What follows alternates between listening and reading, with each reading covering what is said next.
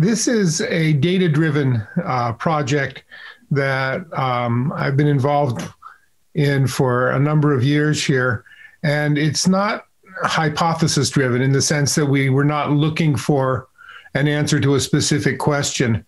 Rather, we collect data on a topic that we think is relevant, and then we see what the data tells us. As an example, in this case, we found that disparities in race and sex that we see in the society, in the larger society, are exaggerated among people with migraine. So we don't go in expecting an answer or proving a hypothesis. We really just want to look at the data, and the intent here is that it will generate hypothesis-driven studies beyond that. For example, why do we see what we see in the data? The main finding was certainly that we see kind of a more intense microcosm of the disparities that we see in the wider culture within the migraine community.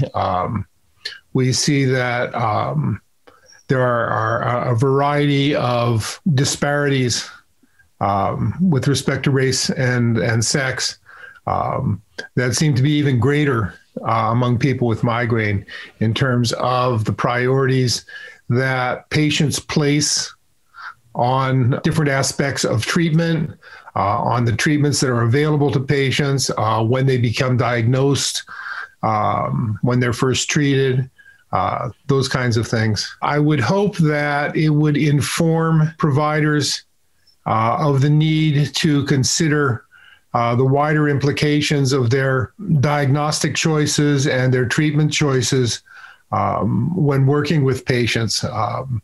For one example is that we found that minority patients are more concerned with the social and kind of paramedical implications of both their diagnosis and their treatment. They're more interested, it seems, in the impact of their diagnosis and their treatment on their family, on their work life. And I would suspect that it's not so much that they're more concerned about it as the need for clarification in those areas is more pressing among certain populations than others.